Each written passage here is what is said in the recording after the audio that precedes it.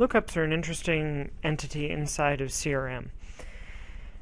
One example of a lookup on the contact form is the currency of the contact. So this would be whatever currency they prefer using. And normally there would only be one preferred currency per contact, so we call it a one-to-one relationship. And if I go in and I look up currencies, there's only US dollars set up in the system right now. There could be many other currencies. And on this relationship, I'm only able to look in the currencies. So there's no ability to select leads or contacts or opportunities. In this, I can only select a currency type. Now what's interesting is there are a few unique fields inside of CRM that are default lookups that aren't editable.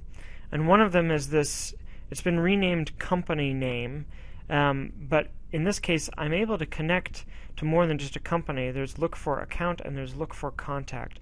The reason being most people use this field to associate a contact with their employer, but for a few instances in companies it may be possible that you would have a contact in your system who's related to another contact in the system. Maybe it's a contractor relationship or something like that.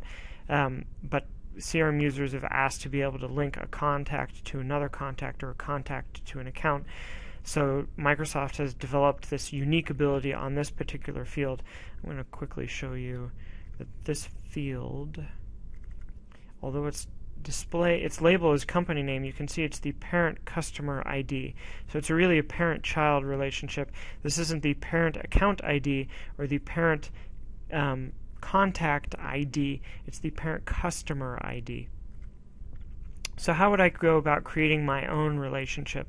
Well, if it was a one-to-one relationship, I could create a lookup, and then I'd be able to say, okay, this contact is related to, let's say, a contract. And there could be many contracts, but there will be only one contact, and this contact will only be linked to one contract. So we would call that a one-to-one relationship that we're creating here. So now I could, on my contact, select one contract that's related to this contact. If I wanted to select multiple contracts to tie to this contact, I'd need to go about this in a slightly different method. But this is a quick way to create one-to-one relationships inside of CRM and a lookup to another entity or a list.